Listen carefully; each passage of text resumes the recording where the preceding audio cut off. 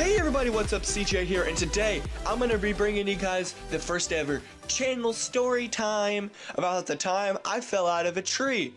Take some advice from me, guys. If you want to be smart in life and not get critically injured and nearly die, don't climb trees that you can't get down. To start off this story, we have to travel 6 or 7 years back to when I was 12. I'm currently 17 and I can't do math, so let's just say 6 or 7 years, maybe 5.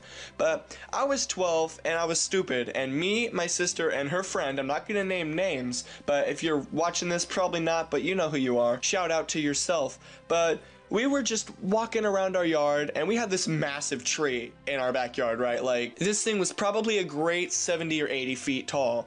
And I mean, that's not very big, but it was pretty big whenever you're 12 and only like 4 feet tall. So one day, somebody got the bright idea to climb this thing. And I'm telling you guys, I'm afraid of heights, okay? Like, I do not do heights in the slightest, and this was not a smart idea. Like, I'm a very tiny person, and this tree limb was not easy to get onto. Now, we had used this tree limb before for like tire swings and to put like a chain on the back of my pants to lift me up so that way I could be like floating like an angel, but the chain broke with the back of my pants and I ended up slapping my face off the ground like a pro. So, but yeah, anyways, we head out to the tree and it had rained like a few nights before, so it was kind of slippery a little bit, but I didn't care because I was stupid. And I get on this tree after like 30 minutes of trying. Like, they were lifting me up. We were trying to use the tire swing to get on. We could not do it, or I could not do it. And I managed to finally get up on this tree, right? And it had like a fork in the center. And yeah, it was kind of like in the shape of like a V. So I put my armpits in there and I lifted and I contaminated the tree with my pit stank whenever I was only 12. And it was pretty bad. But I get up here finally, and there's nothing to hold on to because it's only like 4 feet off the ground at this point, but I'm already kind of terrified and there's no sticks to hold on to. So I start climbing up the side like a koala, and I managed to like get on top, and now I'm like 8 feet up in the air, right? And 8 feet to me is pretty tall, even though to some people that's like, oh, I can like front flip off that height and all that, but that's still pretty high up for me, right? I kept climbing this tree and it got to the point where there was a whole bunch of sticks sticking out of it, so I began climbing. And the higher I got, the more adrenaline I got, so the more I felt like Superman, so I kept going, and that's not a good thing. But I ended up reaching like this kind of like stickish platform, and I decided to walk across it because it looked very safe.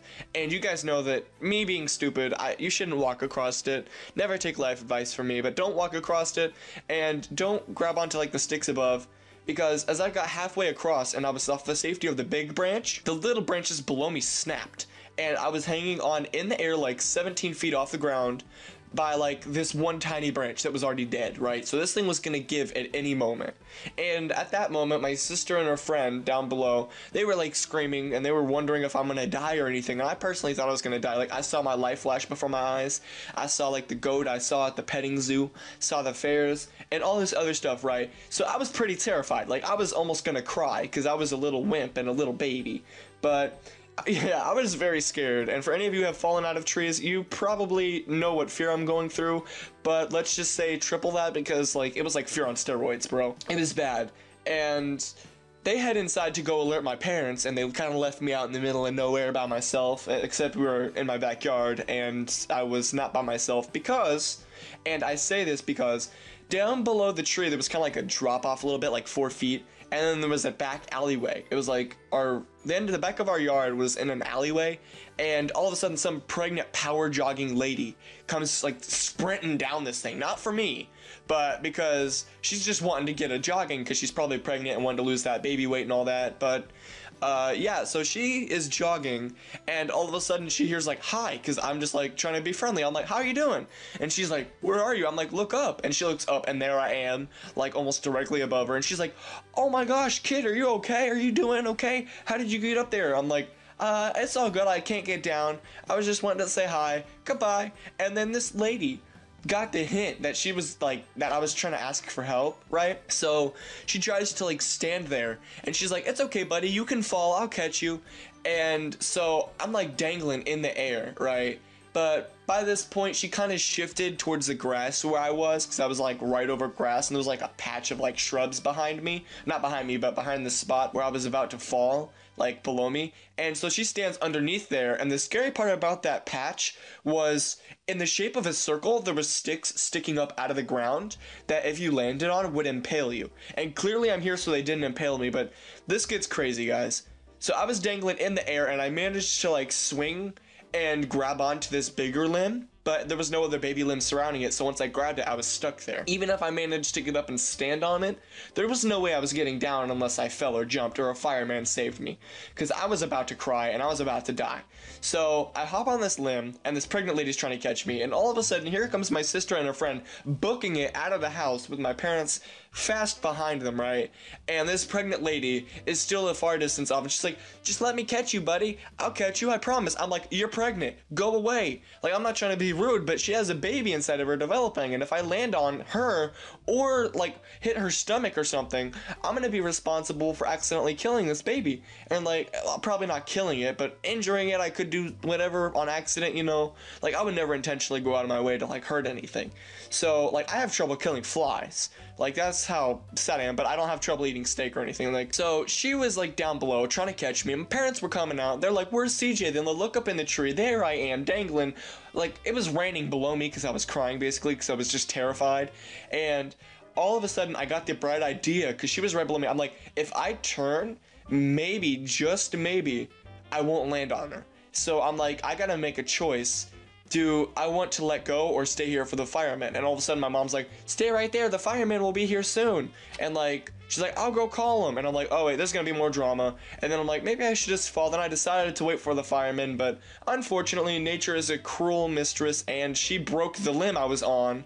So now I'm falling in midair, everything's going in slow motion, people are screaming at me, people are hollering at me, the tree limb's falling right towards me, I'm about to get impaled by the sticks below, the pregnant lady's about to catch me, everything's going wrong at the exact same time, and all of a sudden, I hit the ground. I didn't feel it. I didn't feel anything about this experience, but the tree limb falling above me, the really big limb, it was about the size of like a, if you take your average teenager and make them flex their arm, the limb was about that size of their muscle, right? But it didn't hit me, it like landed off in the tree somewhere, and I hit the ground, and the pregnant lady did not catch me. Thank God she did not catch me, because that would not have ended well for her or me, and my mom didn't end up calling the firemen because I, of course, got down. And my dad was kind of a little bit furious, but not because of anything like that she did or anything, but because I like was in like a life-threatening situation and I should have been more responsible, but I was 12, give me a break. And it was kind of terrifying for me, like, but when I hit the ground, the scariest part was as soon as I hit, I didn't feel any pain, so I thought I had like broken my spine or died. And when I realized that I wasn't dead, I rotated my neck like at an almost 90-degree angle, and as soon as I looked over, there was a rake sticking up out of the ground right next to my neck. And if I would have fallen like literally an inch and a half like closer in the wrong direction, or if I would have fallen closer to the pregnant lady, I would have landed on that rake and I would not be narrating this magnificent story for you guys. But yeah, if you guys can take any advice from this story, just know one thing. Don't climb trees. If you guys like this video and want to see more stories like this, hit that like button down below and click subscribe if you're new to my channel. And yeah, thank you all so much for watching. I'll see you in the next video. Till then, see ya.